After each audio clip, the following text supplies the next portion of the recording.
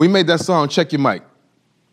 One of the best songs on the planet. We saw ourselves at a higher echelon. We wanted to say, okay, we had done all of the stuff before. We played all the, we did all these shows. And at this time, we had gone to New York. I mean, we'd gone to LA. Right. We played the Roxy for ASCAP.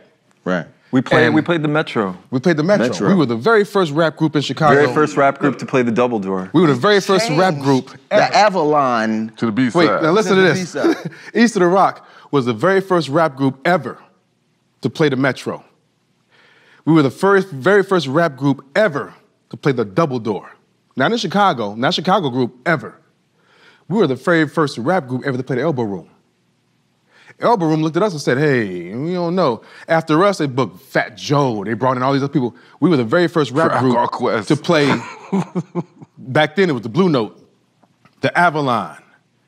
We spearheaded all that stuff. All of it. And there were no rap groups before us. At least we could take that to the grave. Yeah, and every rap group could have earned it. And every rap group got to say that. First rap group ever to play double door, Metro, Elbow Room, and a lot of venues in Chicago. Yeah, that whole Milwaukee, North Avenue Damons. Yeah, we were the first Wild got opened up. Cherry, whatever them clubs were. Wild Cherry. Yeah, we were the first group, but Double Door still around. Oh, wow, the Wild Cherry. Yeah, Double Door still around, Metro still around. And, we were the first rap group ever to take the stage, and we turned it out, too. We kicked their ass at the Metro.